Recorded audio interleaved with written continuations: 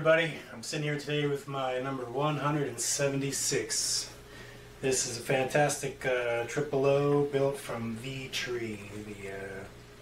The luthier geeks will recognize this. This is a famous tree that came out of Honduras in the 1980s with this wonderful quilted figure. One-piece back, extraordinary piece of wood. It's a one-piece mahogany neck, Madagascar rosewood, multi-scale fingerboard, 24.5 to 25.5 scale. You know, leaves the trebles short and sweet and the bass long and rich. Carpathian spruce top, oil varnish finish.